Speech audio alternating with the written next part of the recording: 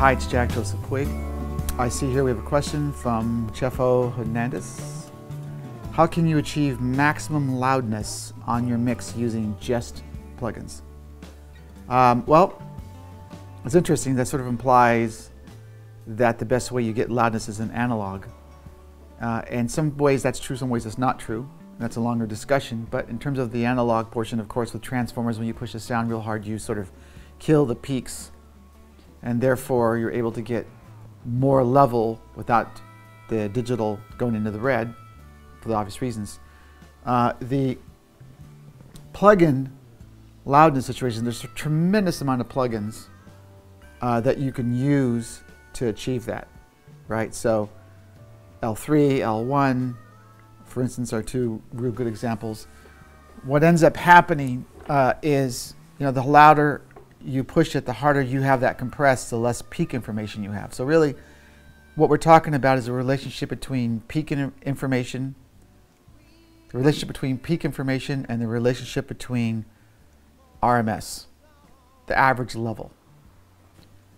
So the whole thing with the plugins, or even in analog domain, is a matter of actually killing some of those peaks, or we can call them transients, and therefore you're able to have more room to lift the level up and get more of the RMS level. Of course, when you kill the transients, that's when things start to sound not as attacky, not as aggressive, and can sound flat. You hear people say, it sounds flat, it's too compressed. Part of that is because you've killed the transients. So it's a real trade-off. The obsession with the level can also be what can kill a great mix. Obviously, we're all in some ways obsessed with the level, because whether we like it or not, the client who's massively educated or not will compare it to something else that's loud and ask you why it's not loud. So I understand the pain point of wanting to make it louder. And my suggestion again is just use the compressors, even if it's a couple you put together, and it could be two compressors you put together, to try to control the peak information versus the RMS. If you look at the meters on the Pro Tools, you'll be able to see exactly what you're doing. You'll see a lot more greens than reds. In the perfect world, so to speak, as an example, I say perfect world as an example, if you had just all greens, that would be louder than you can imagine. If you have the reds going along with the greens, well, you've got peak information. It's not going to be as loud, but it's going to have attack, and it's going to breathe. Looks like Daryl Swart. Hopefully I've pronounced that properly. If not, please excuse me. How do you deal with the hi-hat bleed when needing to boost high end on snare, but short gate takes away from snare tone? Snare tone, of course, goes away with the short gate because you're taking the length of the note away, and that's where the tone resides, right? So if the snare is real tightly gated, you only have the tick left, so therefore there's no tone. What I do is I go ahead and take care of that high bleed by gating tightly, and I either get the tone from one of two places. The obvious one, samples that I stick in, or I sidechain the snare, or I should say, actually, a better way to put it really is to take the snare and duplicate it so it's identical, right? And add a tremendous amount of bottom, almost so much bottom. It could be as much as 10 or 12 at somewhere between 100 and 250 hertz, anywhere in there.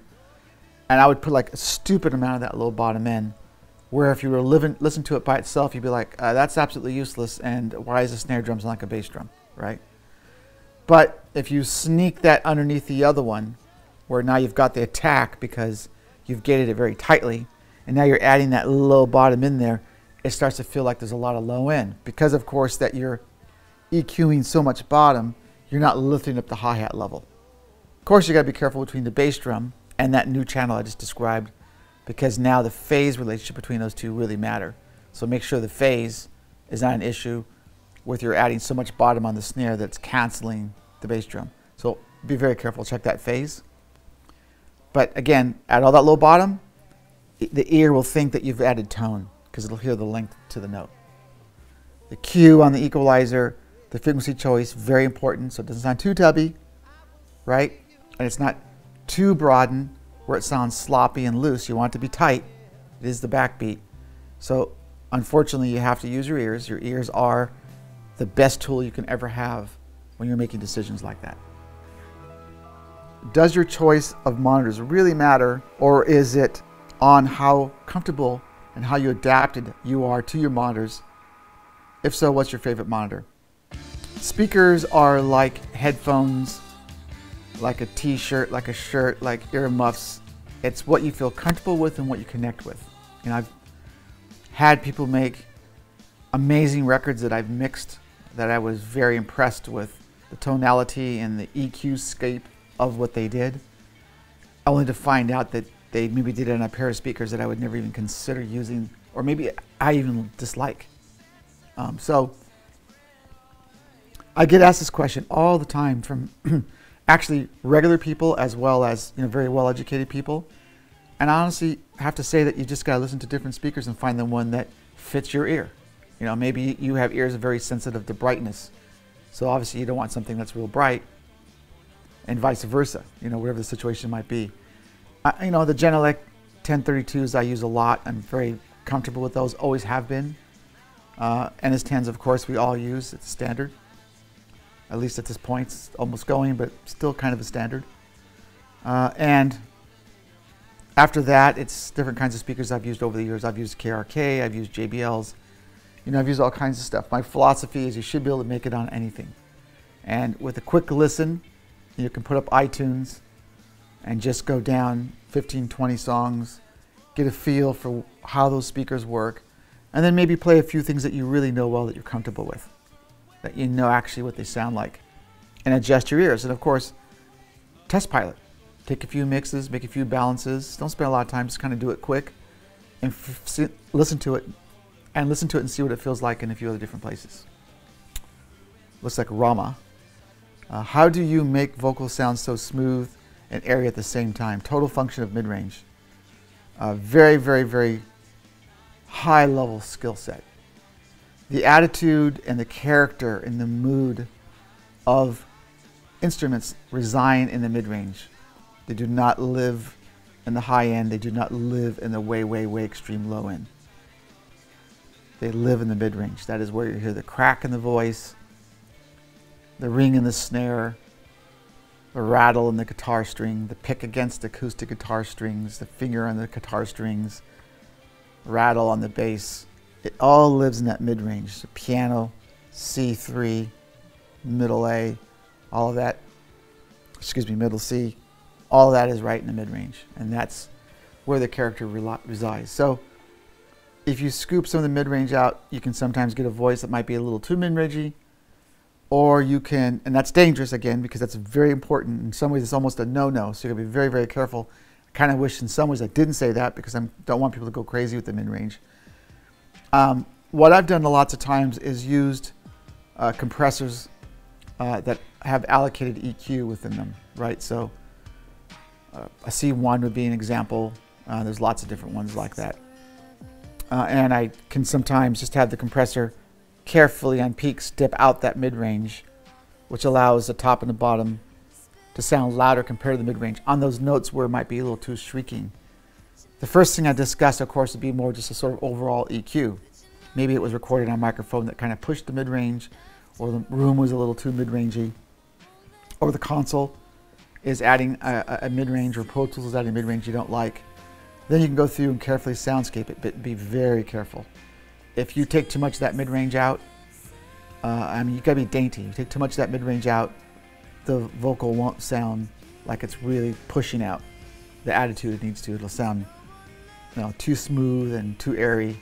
So it's very dangerous. The top end, when it says airy, generally a function, once you get the mid-range right, definitely a function of EQ. There's lots of equalizers that you can add 15, 20K stuff to get that air. But then you get into a sibilant issue. So it becomes a very high-skilled technique, frankly, of finding the right de-essing that's not allowing the high end to be too much, but the air is kind of open up the top, but then getting the mid-range carved out and making sure there's not too much bottom that's making you perceive that it's not airy. But the low mid-range, you want to be very careful with as well. You know, anywhere from, in my opinion, from 250 to 2K, very dangerous area. You got to make sure that you don't roll out too much at lower bottom so you don't lose the chest, so that when you put the vocal in the record that is competing, the bass toms, all these different things that live in those areas are not, you've carved it out so much that now the vocal sounds kind of thin and unsupported. So sometimes those judgments you got to make once you've really focused in and you've made those changes, and you got to kind of focus back out and go like, well, what does it feel like in the record? Did I go too far or not far enough? Mr. Taylor, what's the process you use to create full warm buttery vocals that seem to surround you? Well, I think we kind of touched a little bit on that with this last question. The full warm, of course, is that lower mid-range area, and the buttery has to do with the function of the mid-range versus the top end. And the surround you then comes into different chorusing that you can use, different delays you can use, different reverbs you can use. You know, a short reverb can be very disguisey to make something feel like it's kind of buttery and warm. And by the way, you can EQ all those things on the return, right? So it doesn't mean you have to send something real warm. You can send something that's been carved out the way you want it to, and then on the return, add some lower middle or bottom that makes you feel like it feels buttery and warm, and carve out the mid-range a little farther because it is the return on that chorus or that delay. That usually kind of works very well for me. Sebastian, where do you think the future of music industry is going? Good or bad place? Obviously an extremely long discussion, not 1 minute answer. So I think the simplest answer I can give you is, obviously we now are now living in the digital revolution, and it's been an absolute renaissance in terms of how people consume music, listen to music, buy music. And you know, obviously the YouTube component has got a lot of people listening to it because they want the visual as well as the audio. But I think that as some of the smarter business brains start to come into our business and they start to realize that there's the potential to make money, and those kind of minds help harness the digital revenue that is possible, the truth is we could end up with more money than we know what to do with. We're just not there yet. We're in that place where we've moved from an analog world and we're moving into a digital world, and not everybody knows exactly how to harness that, how to deal with the finance of what it could be. But imagine a world where all the digital domains start to have to pay a price or a tax, or people's consciousness start to understand that just taking something is not cool, and they need to like either subscribe to subscription-based listening music, or another, whether it's Amazon, iTunes, where they pay for it. You know, if that all starts to become part of the consciousness of pop culture, and digital starts to get its ability to have like a toll bridge, for lack of a better description, we'll call it, we would know what to do with the money. So that's my hope. Jesse, do you mix with EQ compression or other processing on the tube bus? If so, which units plug-in do you tend to use? Thanks. Well, obviously, I definitely use compression on the stereo bus and EQ. Compression for me is not level. It never has been, and I've said this a million times in a million different places. I'm sure some of you that maybe have come across something of mine probably have read it or seen it ad nauseum. But I think that's because I hate the fact that a lot of people view compression as just getting it up loud. Compression, as I've said a million times, is the most musical piece of equipment we get to work with. It's the only thing that changes time. It has an actual time constant component where I can make something feel late and early and move around and wheeze and have a life that feels like it's have a life where it feels like it's moving in a beautiful way. So that's what I do with my compression and stereo bus, is I try to find something that is making the mix, you know, breathe and move and not feel one-dimensional but multiple dimensions to it, because it's feeling like it's coming and going. I've tried everything on a stereo bus. I've tried every plug-in, every analog hardware piece you could imagine. Literally everything you could ever imagine, I've tried it. And I find myself, you know, obviously lots of times I'm going back to the standards, you know, the SSL obviously gets used a tremendous amount, and some of the Neves get used a tremendous amount. But the plugins in the computer in Pro Tools, that particular DAW, I think the L1 and the L3 316. I mean, there's a bunch of them that really sound cool. UA has a couple things that are great. You just have to just try it. I honestly, there's to me no go-to. If you want to go-to, I'm just going to say use this SSL. Go-to. That'll work. Kind of never let you down. But I don't know that that's always the best creative choice. It's the safe choice. It's going to work. Probably 80% of the records have it on it, but not necessarily the creative choice. And I'm always really liking to choose and try to find something creative because that's just how I hear things. And then the EQ, of course, is your choice again. I like the EQ after the compression, probably 8 out of 10 times. I don't like pushing the EQ into the compression unless I want that kind of an effect. And I don't want to necessarily lose the EQ curve I'm adding because the compressor obviously is going to react to those frequencies that I'm pushing or taking out. EQ on the bus, you have to find something that you like. Without a shadow of a doubt, all the plugins have a sound. So you're identifying not just the sonic curve, but you're also identifying the EQ choice in terms of how it sounds. You know, obviously, this is my personal opinion. You know, for instance, like a Focusrite would have a certain sound. I'm talking about the Focusrite plugin. Or you could try a model 1073, that would have a sound. You could throw in an SSL channel strip, that would have a sound. Without doing anything, just going through it, it's going to have a sound. And you have to listen to it. You know, is this record real acoustic and beautiful? Maybe I want something like a Neve modeling. Maybe I want a couple Puig techs, you know, that are very soft and pretty and beautiful. Maybe I open up the band real far and open the 15K, the bandwidth, and really open it, make it sound beautiful. Or maybe it's a rock record where I want to be more aggressive. I might use an SSL channel strip, go for the 3K, the 7K that really pushes the record out hardcore. You really got to use your ears. What's difficult over the years is constantly trying to convince people that there's not a go-to. And experimentation is your best friend. The next question is from Martin Nessie. You are known for using a lot of vintage analog gear and using a lot of it for parallel compression and or other types of parallel treatment. If you have worked in Pro Tools with plugins, can you share with us some of your choices of plugins and their uses? I've been working in Pro Tools extremely accessibly in the last 6 years, and in the last 2 years a tremendous amount, and I'd actually say more in Pro Tools than in analog. And analog, of course, is fantastic. I love all my plugins. I love all my analog gear. I still think that most of us, not all of us, but most of us are still doing a hybrid between the two. We're not totally ready to let go of the full amount of the analog because there's things that it does that digital hasn't got to yet. The modeling in the digital world, of course, is getting better, better, better, and better, and better. In some cases, I think it's really like fantastic and as usable as a hardware piece. In some cases, they didn't get it. So, and of course, as the cases where they didn't get it, I wouldn't use it, and that's obvious.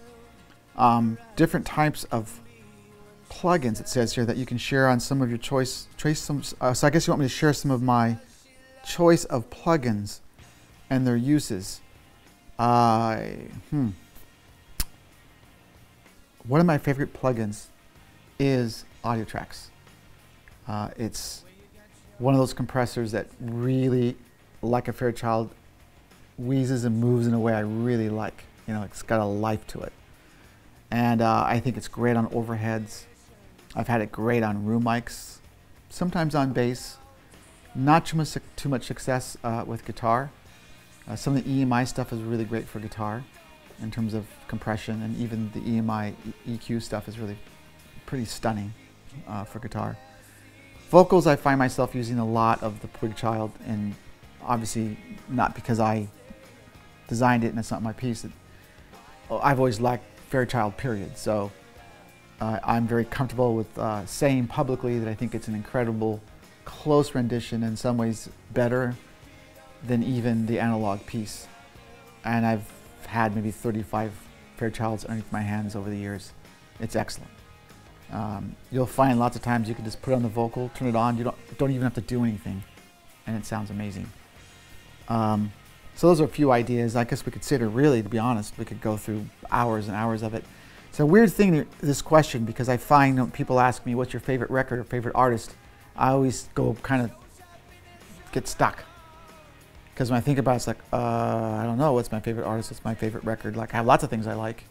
I feel like about the plugins, you know, probably if we were a little more relaxed and had a little more time and start talking between the two of us, for instance, I would start sharing, like, what about this plugin, what about that plugin? But those are some real quick ideas.